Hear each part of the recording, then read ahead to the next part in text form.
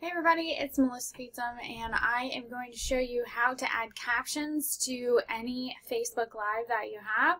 So what you want to do when the video is already created, okay? So you create your Facebook Live and then you're actually going to click on that. Now this could be really funny because this was an odd video of us singing.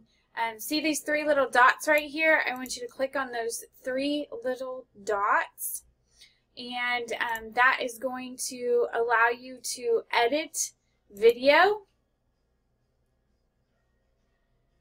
At that point, you're going to be able to create a title, having some fun. You're going to be able to add tags. And then right here on the side, you're going to see subtitles and captions. So click on that. You're going to hit English or whatever language you want that in. And it has to be your native language. Then you want to hit English auto-generated. And then you're just going to hit save. Default language, English, save.